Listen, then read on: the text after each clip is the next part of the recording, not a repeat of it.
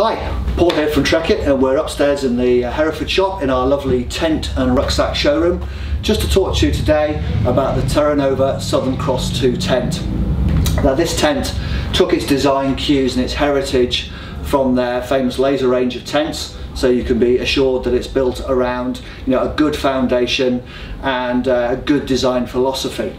So what is it for? It's designed as a 4-season lightweight 2-man backpacking, travel, bike packing, motorcycle travel, whatever you want, anywhere where you want to keep your pack size and your weight to a minimum, because generally you're going to be carrying it, but you still want plenty of room and space for 2 people. So what you get with the tent is you get a fully siliconized and PU coated ripstop fly sheet, which is fully taped seams for a fully waterproof fly. You get a very simple pole system. Now the beauty of this pole system is that it's on the outside of the tent, so it's very quick and easy to put up. I won't bore you with the technicalities of how to put the tent up. Needless to say that it is very quick and easy. Harry was just saying that this was the first time he put one of these up without instructions. Typical bloke. He managed to get the tent up in about 3 or 4 minutes. So very simple. So you've got one unified pole section, which are the red poles here, and very easily they attach to the red tape points at the bottom, and then creating the single arch over the top of the tent here, you've got a blue pole which, funnily enough, attaches to the blue sections at the bottom of the tape there. So very quick and easy to put up. And once it's up, it is in fact self-standing. I mean, we've got it velcroed down to the floor at the moment, but I could pick this up and move it around when you're selecting your campsite, so you can find less rocky areas, less boggy areas. You can move the tent around nice and easily without the whole thing collapsing and having to re-pitch each time. And obviously it means that you can pitch the tent to suit the prevailing conditions, because what you're looking to do is maximise the airflow through the tent to avoid condensation. Now I'm going to talk briefly about condensation. It's something we get asked an awful lot about in the shop, and it seems to be a perennial problem, and the reason for that is because it is a perennial problem. Condensation will occur in your tent. That's a given. It's physics. Basically, you breathe out warm air, and if that meets some colder, damper air on the outside of the tent, it will condense on the inside. That is just physics. That's going to happen. So what you need to do is to maximise the airflow through the tent to make sure that that warm air can escape and that the airflow is coming through the tent at all times. Probably the worst thing you can do is completely zip the whole tent up on a warm, muggy night.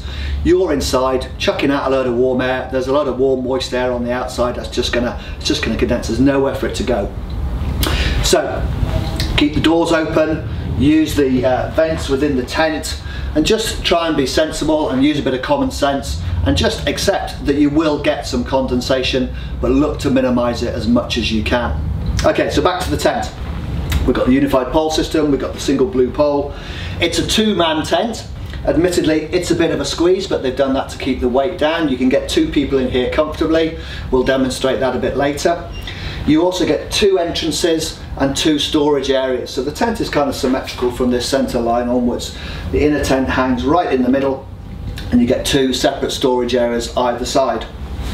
So when you first get the tent out the bag, the inner and the outer are connected together. So when you first put it up, boom, it all goes up in a oneer.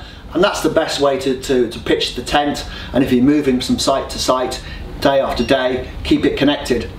If you wanted to separate the inner for any reason, if you wanted to dry it out if it was getting wet, or if you wanted to reduce the weight of the tent for minimalist camping, you can simply unclip it from the inside. There's a loop and toggle system throughout the tent, and you can simply remove the inner. That will leave you with the self-standing fly sheet, and then you could use either a lightweight tarp or a footprint to sleep on, and that will give you a very minimalist camping experience.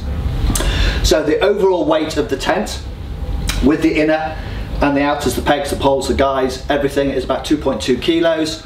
Harry will put the exact specification up on screen, and so it's a really sensible, lightweight 4-season tent. If you split that between 2 of you, it's only just over 1 kilo each, or if you're just going solo, 2.2 is not really that much weight to carry.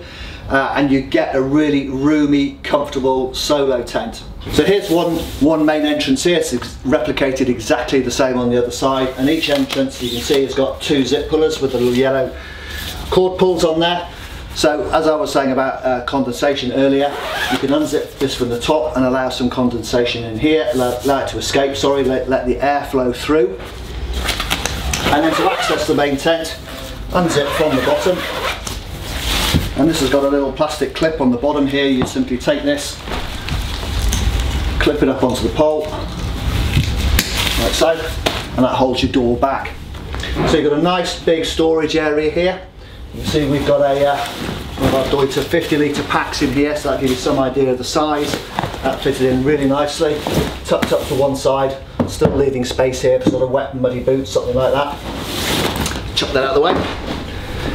So access into the sleeping area is through, again, a double zip door, which once it's zipped open, simply rolls back. But you can see at the top section here, this is all mesh at the top, same on the other side, exactly the same on the other door, so that helps to improve the ventilation, keep that airflow going, and it also just means any little nasty bugs and things aren't going to come creeping and crawling into your bedroom. So simply roll that away, and there's a couple of little toggles here just to secure that door once it's rolled up, like so. And then you can see in here that we have got 2 sleep mats.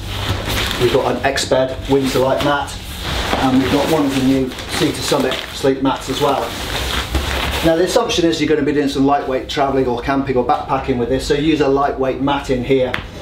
These are both tapered mats and they fit in really well in that top to toe position, so the wider part against the toe, vice versa. But there's plenty of room in there for 2 people.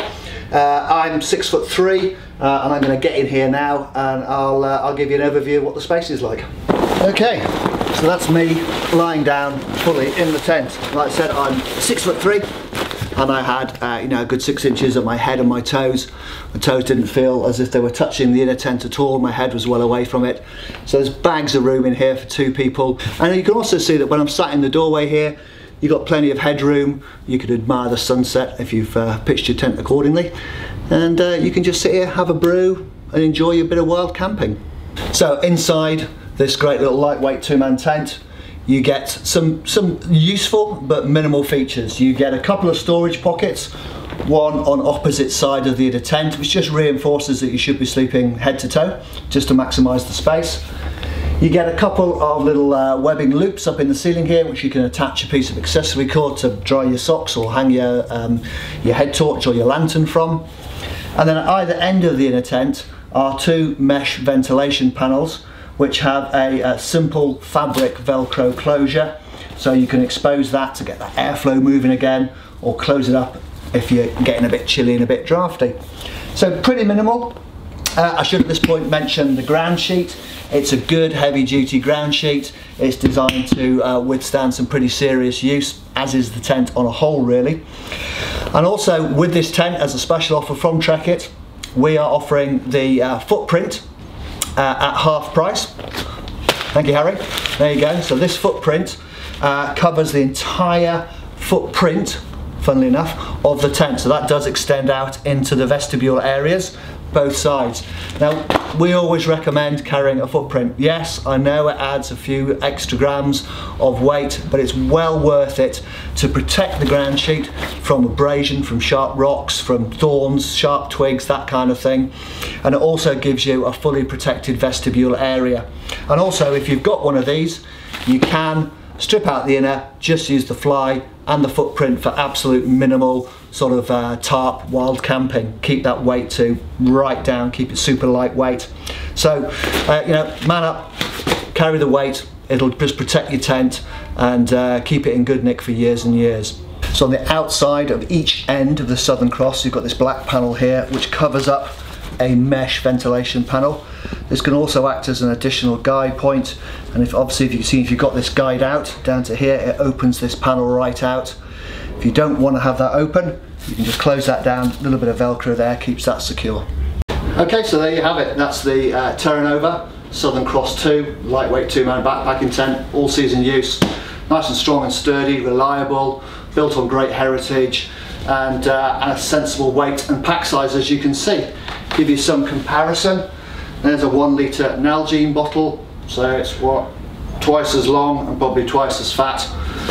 Split that between the 2 people, you'd hardly notice it in your pack at all. So, what's in the bag? Obviously, there is the fly sheet and the inner.